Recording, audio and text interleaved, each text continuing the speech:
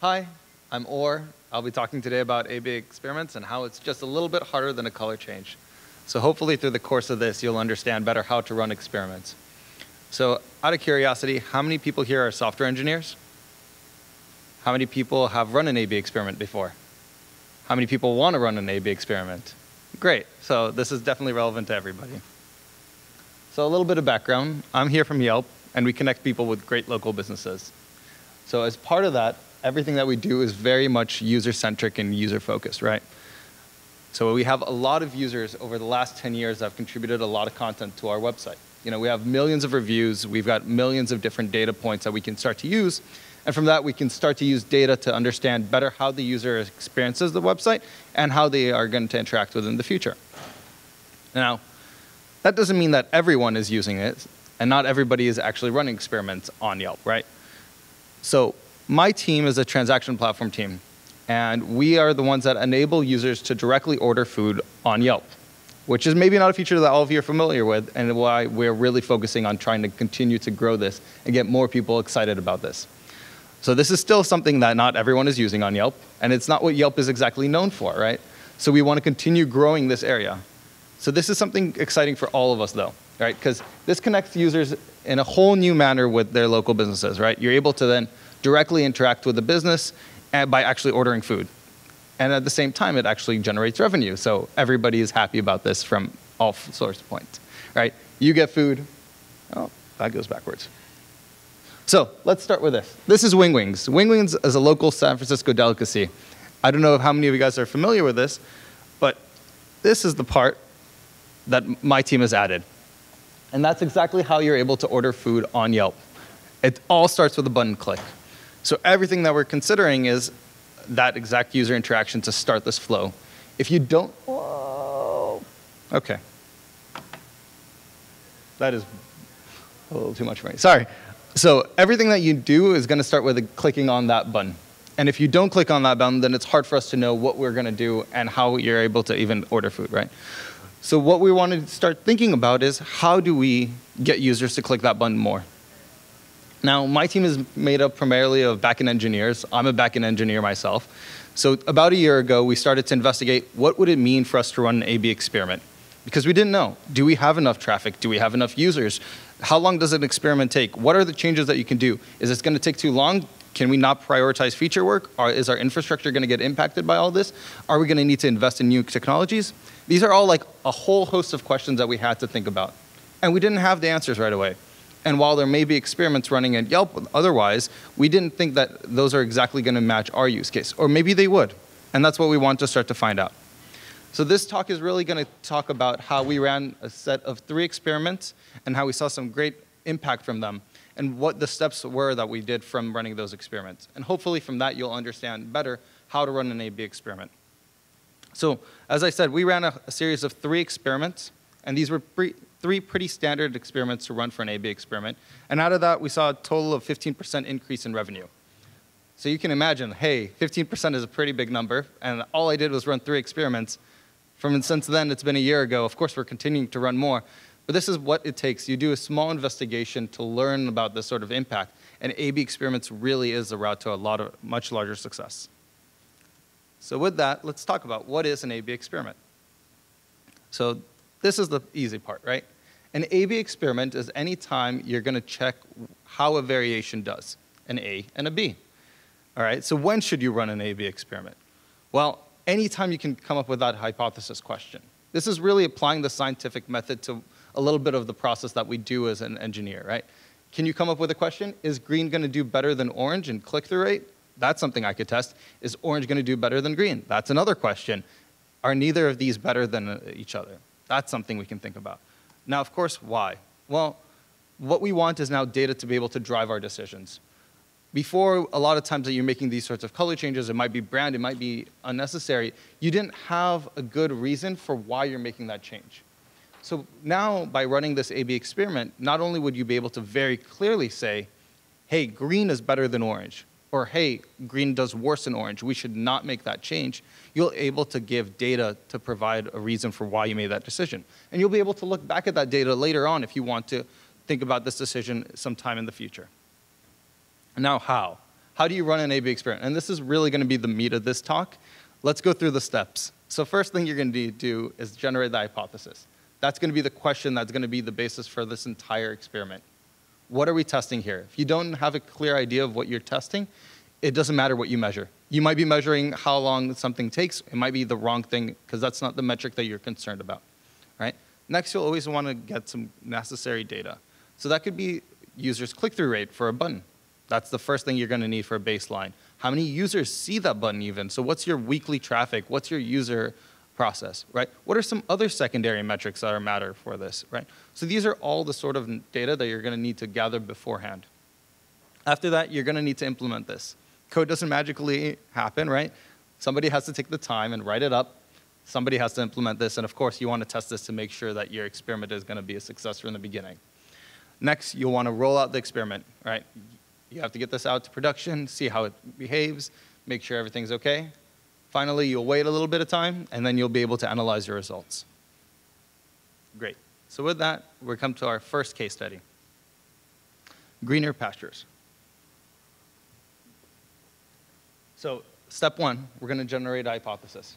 So we came to our PM, and we asked them this pretty simple. Okay, we want to learn about running an A/B experiment. So let's start with something very basic, and let's think about what do you want to test. Now, pretty standard A/B experiment is color button change, right? Knowing what the color of your button is and changing that to something different. So let's go back to Wing Wings. Remember, this is our widget. So that's the button that we're going to change, okay? That makes sense. Right now, it looks like this. It's orange. So you can imagine, hey, there's a whole host of other colors we could choose from. We can make this be bright red and just flashing constantly. And I'm sure a lot of users will get a lot of attention on this. You're going to see people are going to have to look at something that's flashing in their face. That is not exactly going to be necessarily the best experience, right? You don't want to just make a change absentmindedly, though, right? We want to actually change something and make this be a color that we're going to be able to drive the amount of users that want to interact with this widget. So what we're going to do is, I think I've kind of hinted at this, we're going to go to green. We're going to experiment to see whether green is a better color than orange for a button color. Now, that sounds like a good idea. Green is the color of success. Green's the color of money. That's what we want, so green it is. Okay, that's a good first step. Next, we're going to need to gather some necessary data, okay? We're going to want to go through and find out what the current click-through rate is on that button. How many users that see the page, which has the button, then go on and click it. And that gets us a baseline conversion, okay? Next, we're going to want to know the weekly traffic, because we're going to want to do some sample size calculations and be able to understand how long this experiment is going to run for, right? If this is going to run for 3 months, then maybe we should actually not prioritize this experiment. Maybe instead we want to do some other feature work. That sounds like a pretty good idea. If this is only going to take a week or a day, then of course this sounds like a great thing to do right now. And these are the sort of questions that you want to ask yourself at the beginning of an experiment. Now, what else could we measure and get data for? Well, one of the things that A/B experiments let you do is know exactly the effect of your change on other things on that page.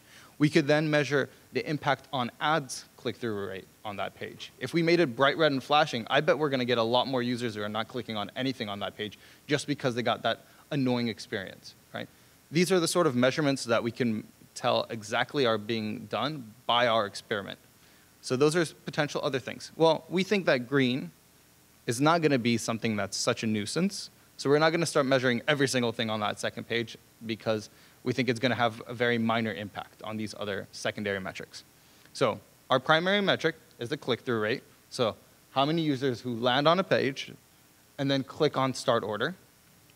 And our primary secondary metric here is going to be completing that order. So what I mean is you clicked start order, but then you actually added an item to your cart and you checked out. Because what we want to make sure is that you are not only clicking on it because, hey, you saw that button that you never saw before, but you actually clicked on it with the intent of ordering food, right? So we want to get more users with intent through this funnel. So that's a very good secondary metric for us to measure. All right, great. Now we got to do a little bit of math.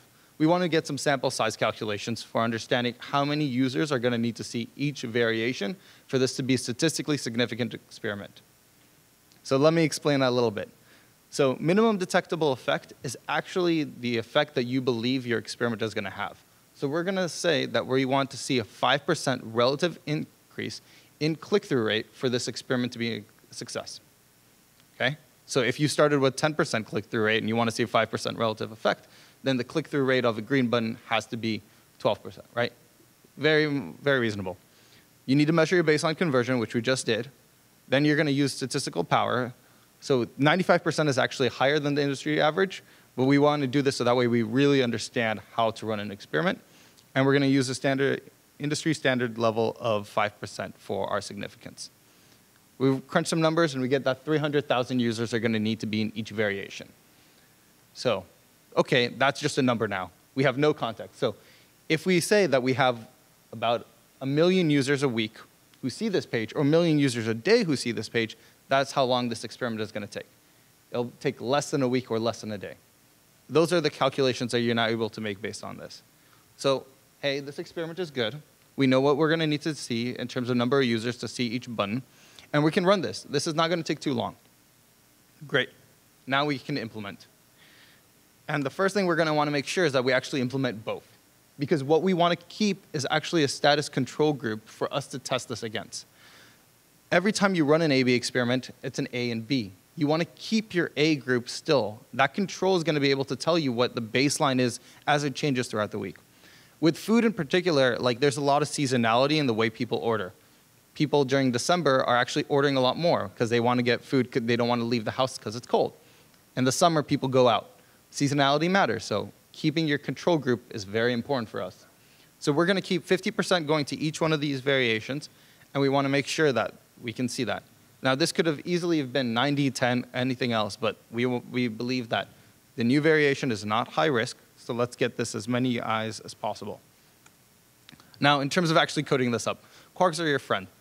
Now, you can imagine there's a lot of experiments that get run at Yelp. Search has something, ads has something, we have something. And for every user's request, imagine that they get bucketed per request into a different control group for each experiment. So there's a giant dictionary in terms of all the experiments are currently running and which one a user is currently in. Now, in terms of dictionary lookups and everything, you don't want to do that every time you want to check, hey, which experiment are you in? Which group of an experiment are you in? Which variation of that should you be shown? So we're going to use quarks, so that way assume that the rest of the code is going to look at it, and you only need to do one time a check in terms of which experiment you're in. So pretty simple. This also gives us a way of setting default behavior, right? So if you see here, now we've made a check to see what is the cohort that you're in. If you're in status quo, you'll see orange. Otherwise, you're going to see green. OK. Now we got to test this. Now, unit tests are not enough in terms of this. Of course, you're going to check the code itself, but you actually want to do some visual inspection. We want to make sure that that widget and that button weren't somehow getting used anywhere else on the website. Now, this makes sense. We are only measuring our particular section. If somehow our change made a change somewhere else that we're not measuring, and that has a negative impact there, we would never know because we didn't make that change that we expected. So always scope your change to only the part that you are actually testing for, right? And that means running through some visual inspections to make sure that no other button got changed. We don't want to turn all the buttons on Yelp to be green, unless that's exactly what our experiment is. But in our case, we're changing one button right now. And you want to make sure this is going through an entire flow. We wanted to make sure that clicking on that button didn't somehow break how you entered the rest of the flow. OK, so now we roll out the experiment. Now we're going to do this in a couple of steps. First, we're going to roll it out internally. And this is going to allow us to check that everything is testing fine, everything is visually as we expected, there are no bugs. Then we're going to go to a very small percentage of traffic. And I just mean so that way, you know, company even as big as us is still a lot smaller than the amount of users who actually use Yelp on a daily basis. So turning it on for a very short period of time to a small percentage of users, we'll check that there are no bugs still.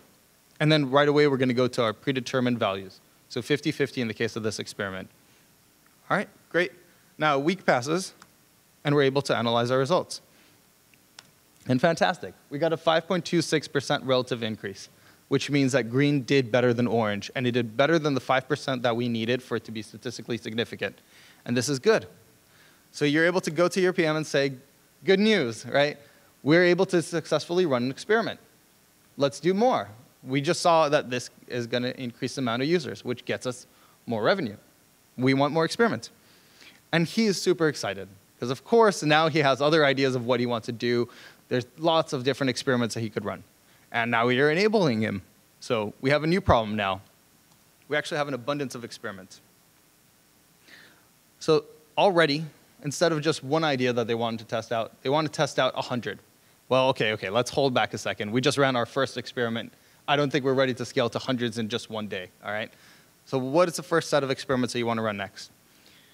So first thing first, we're going to need some hypothesis. We want to still make sure that we know what we're testing and getting something ready. Now, the first thing that they want to do is this. We just changed to green, but is green really the best color, or was it that we got lucky and changed from orange, which happened to be the worst color?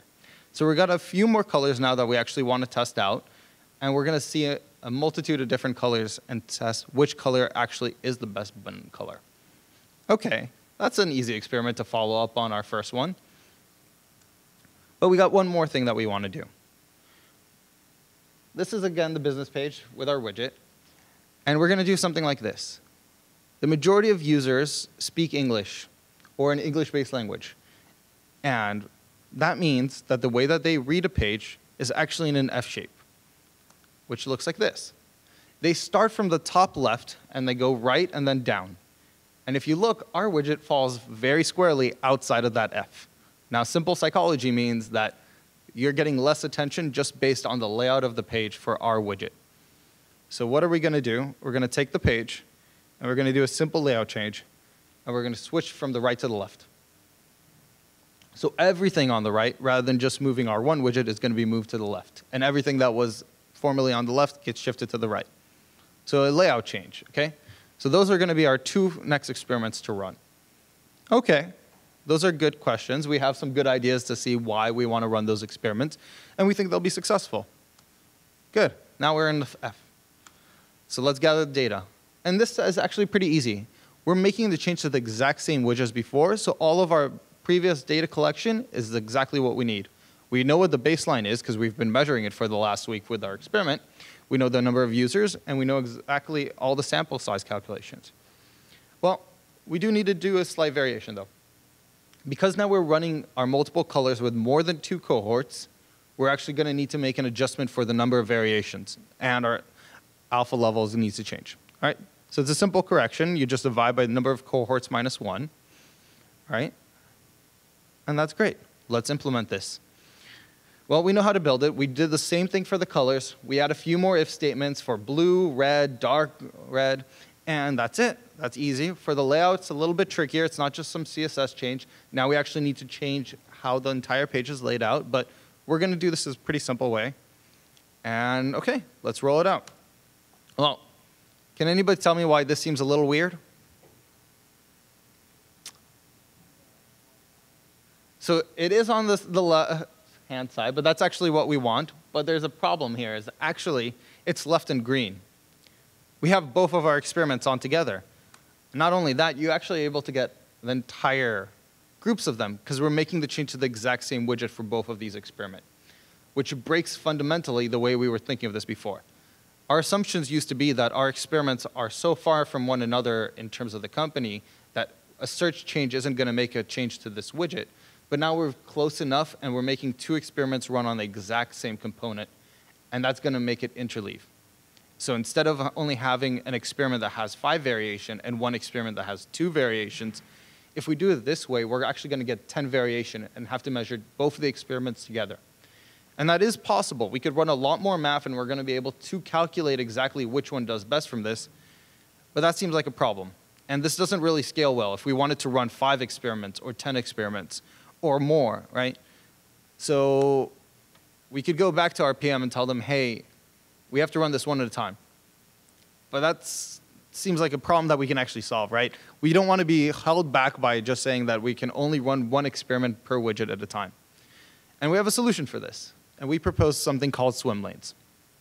So let me explain how we came to this, right? So right now we have an experiment, right? Go back orange and green. We have a second experiment, right? It's right and left. They're currently overlaid, right? We have this problem that you're going to see both experiments at the same time. And that gets you multiplying how many variations for each one. What we want ideally is actually for each one of these to see separately, right? We want each experiment to have its own time and not be overlapped at all. So we're going to use something like a swimming pool. So a swimming pool with swim lanes has some nice advantage to it, right? Every time a swimmer is there, they're not running into the other swimmers because they stay in their own lanes. So we're going to apply that same ideology, and we're going to pre-partition our users into lanes and then assign experiments per lane. So this way, they stay for a lot of control. So think about this, right? The top, the bottom, each one of these lanes has an experiment. Users are pre-partitioned to which ones they are in total, but you can think about them, each one is staying in their own lane. So let's think how that looks. So let's say we have these 4 lanes. So the experiment 1 would only be for the top 2 lanes, with the first lane being for off, and the second one being for when it's on, and then the second experiment being for lane 3 and 4. So if a user is in lane 1 at the top, they're seeing experiment 1 being off. They're not seeing experiment 2 at all because they were not into that pre-partition. That means that for them, that experiment does not exist at all. Okay, so that actually makes it so that if your user is in their first experiment, they're not seeing your second experiment at all. And now we're good again. We're able to run both of these experiments at the exact same time. Now, this is actually really good, right? This scales out linearly, right? Instead of having to multiply the number of variations for each experiment you want to add, you're actually only having to add them. So before, we had 10 different variations if we wanted to run these 2 experiments together. Now we just have 7. Not only that, it actually lets us stagger. So if you have a developer working on a first experiment and a different developer working on the second one, they're able to launch them separately at different times. You could think about this. In our first case, if we'd run those 2 experiments together, we would have had to launch them at the same time and end them at the same time. Otherwise, your data would have been very tricky. If you started the experiments with multiple colors for experiment 1, and then halfway through you started our layout change, we would then have to realize which part of the data got affected differently by each one. So that makes it a lot harder for analysis. Well, that's great, but we do have a little bit of a trade-off. Testing gets a little bit harder. Each one of these experiments now has a default case that you need to consider. You have to make sure that an experiment, when it's not available, is having users still get the correct default behavior, right? That means that actually, if you look at our previous if, when I'll show you in a second, it actually broke.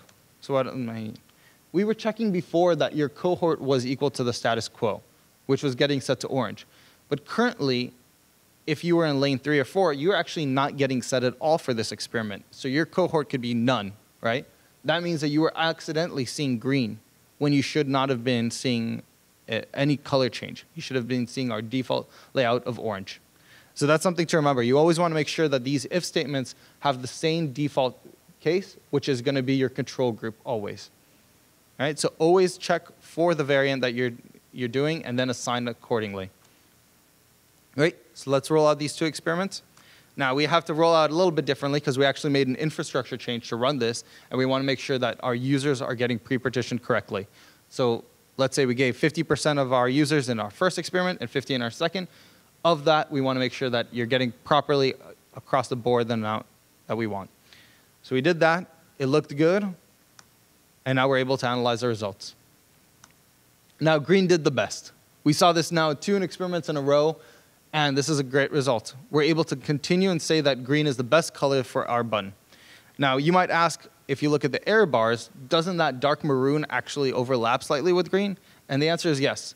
But instead of wasting time running a 3rd experiment to see whether green is actually the best overall, we're saying this is good enough. We've run 2 experiments, and we've seen that green has been successful, and we can make a product decision to say we're not going to run a 3rd experiment at this time to see if we need to make another change to our color. Great. Now, how did layout do? Layout also did successfully, as you could imagine, right? Psychology told us that by moving things to the left for English users, it would work better, and it did just that. We saw a 9.3% increase. Not only that, everything else that got shifted to the left also saw a similar increase of at least 10%, if not more. But now let's look at some of those other secondary metrics. So we saw everything that moved on the left saw an increase. What happened to things that moved to the right? And unfortunately, they of course saw a decrease. And one of those things that actually got moved to the right were some of our ads. Now that means that it negatively impacted our ad revenue while positively impacting our platform revenue. So we have to now make a decision. Is this good enough, or do we come back and continue experimenting? And we decided this time it's actually continuing experimenting is what we want to run for this experiment. So with that, I hope you guys now have a better understanding of how to run an A/B experiment. And now, even though it is a little harder than just a CSS color change, it's very much something that's doable and you can manage that complexity. For us, using Swimlane allow for us to run exclusively multiple experiments at the exact same time. And remember, we just ran 3 experiments and we saw a 15% increase. For you, it could be much greater and it can continue being a way that it can see a lot of good impact for your business. So with that, I'd like to say thank you.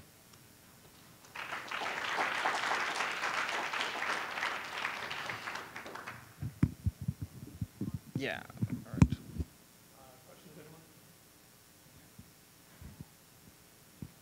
So the concept of swim lanes. Could you come up here so we can get it recorded? Thank you. The concept of swim lanes, I guess it corresponds to some kind of percentage among the people who are viewing it.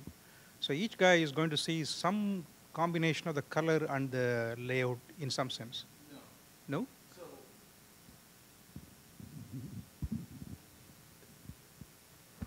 So again, the question is if these kind of still have an overlap, right? So swim lanes actually are completely pre-partitioning users. So every time you are actually pre-partitioned into which experiment are you even potentially seeing at the beginning.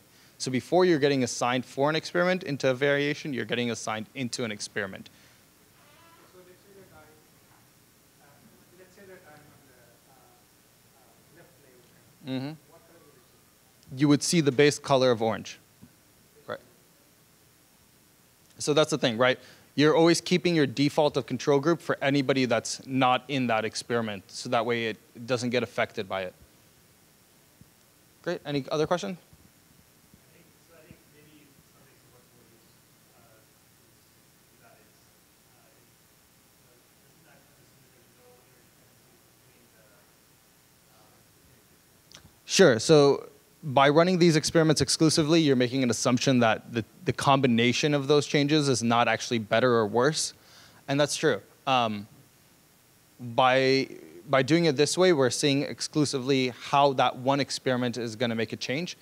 But then if you see that this one experiment is successful, you're then able to understand how it could impact your, and then we could run a third experiment, which is a combination of the two as an experiment.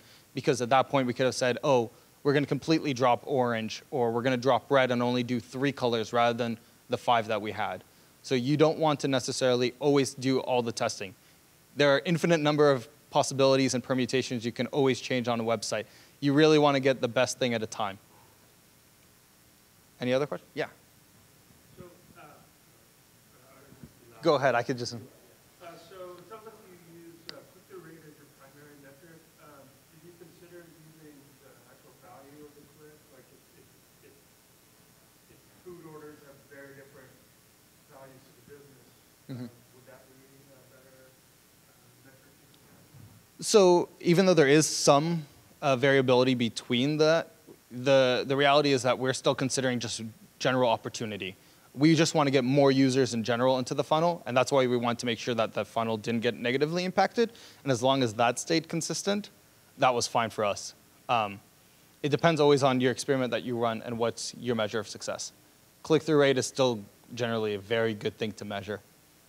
And do you have tests that aren't binary 2.0, but do you have things that are floating values and skewed distribution? So it gets a lot more complicated when you talk about like search and different signals within search. For this, we keep it a lot more simple. Yeah.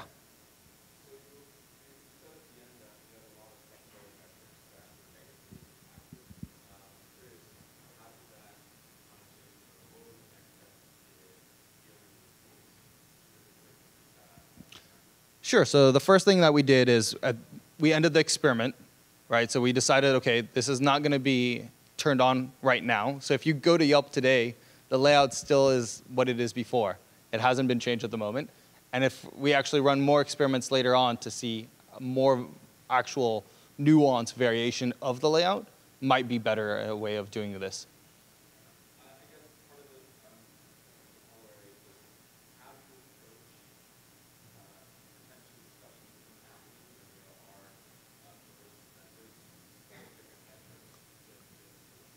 Sure. So the question is, right, how do you approach when an experiment has mixed signals out of it, something's negative, something's positive, and have that discussion? And that really depends on the exact case. Ad has a way of doing revenue, so having those revenue numbers be understood, like, is there something that we can measure and add enough revenue to compensate for that at this time? Or is that something that we believe this change compensates enough for it? Gets you that conversation.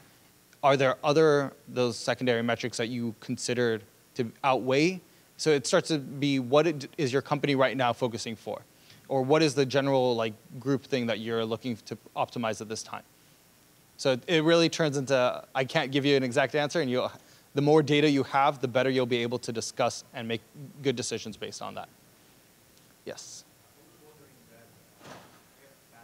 Mm-hmm.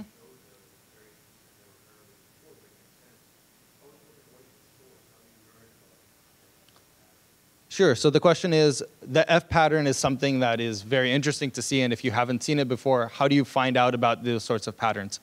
A lot of it is reading and seeing more options, right?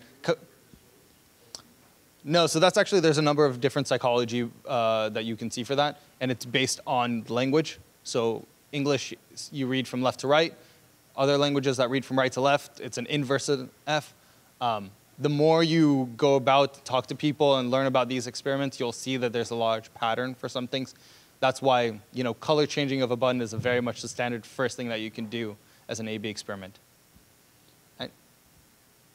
Any other questions?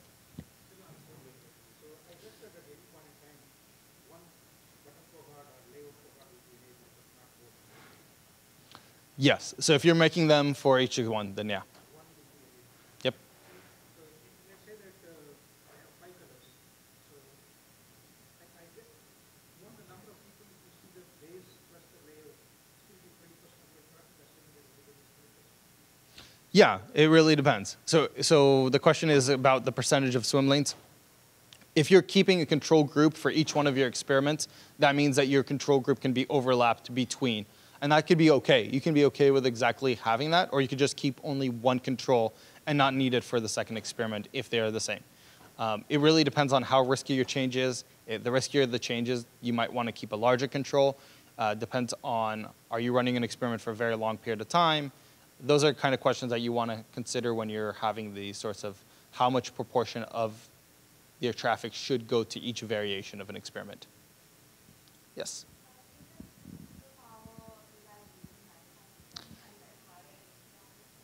So industry average for that is 80. We were using it for this first experiment to be able to really understand what does it mean when you change that number. Since then, we've lowered it back to just 80. So the lower the number is, the more likely that you are okay with false positives. But you're saying, I'm now optimizing for being able to run more experiments quicker. Individual developers at Yelp empowered to run their own A/B tests. So how do you foster that? Yeah, so the question is about how individual developers run A/B experiments at Yelp. So absolutely, every developer is pretty easy for them to set up an experiment. Usually the main thing is you want to have an understanding of what's the change that you're making.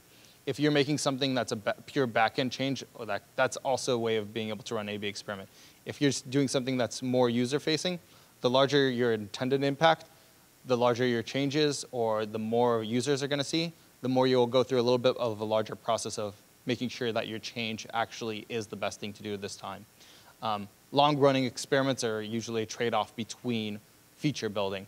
So it's always a good discussion to have with product about what's the current thing that we want to build on.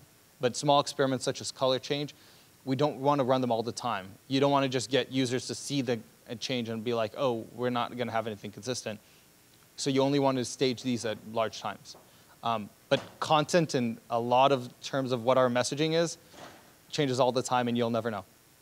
A lot of things like text can be very easily played around with, and you can find out how do people interact with it a little bit better.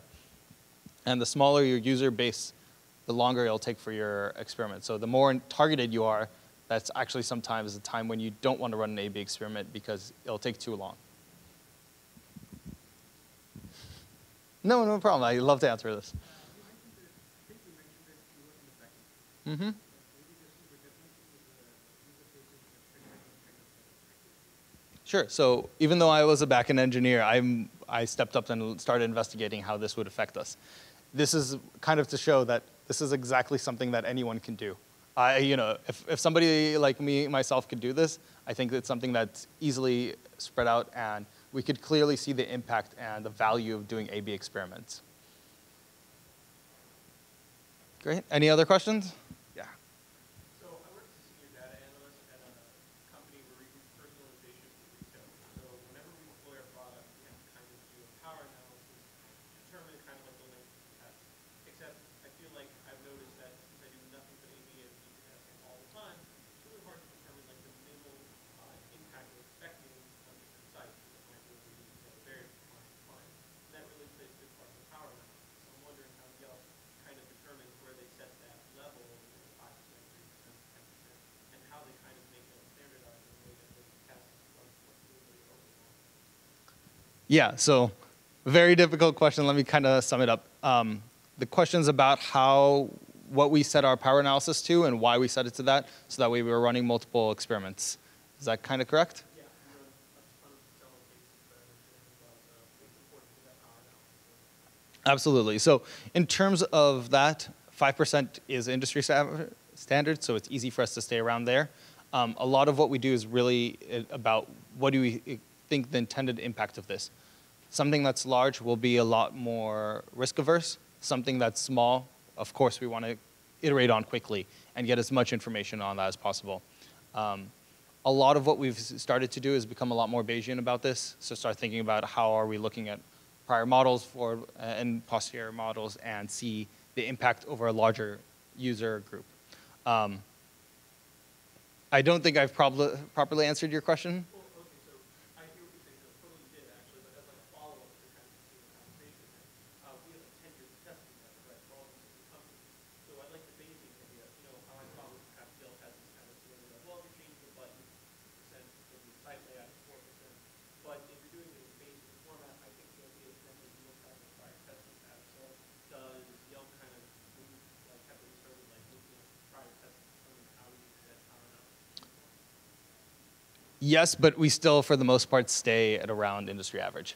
It becomes a little trickier when you have to give each different experiment its own power analysis, and you need to make the mental effort of, oh, should this only be 2, or should this be a 4? It's easier to sometimes just say, let's just do this here, and keep all the experiments consistent on that.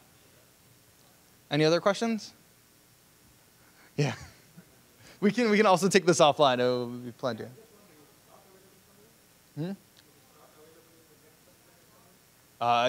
It should be. If not, I will make sure that it is afterwards. Great. Thank you, everyone.